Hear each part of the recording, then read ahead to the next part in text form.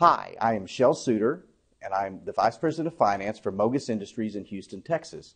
We are a family-owned business that's been around since 1973, and we manufacture metal-seated severe service ball valves. We have installations around the world, with all of our manufacturing done in Houston and our service centers in other countries. In 1973, when Mogas began its business, we started exporting primarily into the European and Japan markets. But with XM's help, in the last 15 years, we have gone around the world.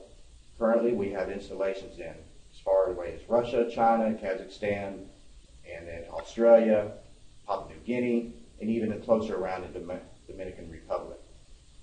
XM has allowed us to use their facilities for working capital, as well as providing guaranteed standby letters of credit in order to satisfy our progress payments and warranty LCs. So it's been a great partnership over the years. We have continued to grow our business because of XM.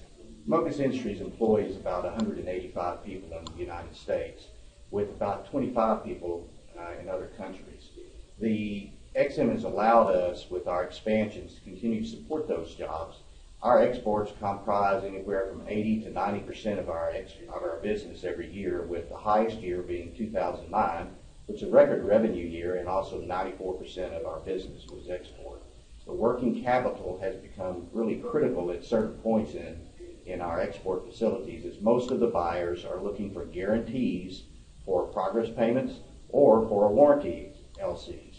And the working capital facility allows us to use less capital to support those LCs, as well as provide that flexibility in our funding.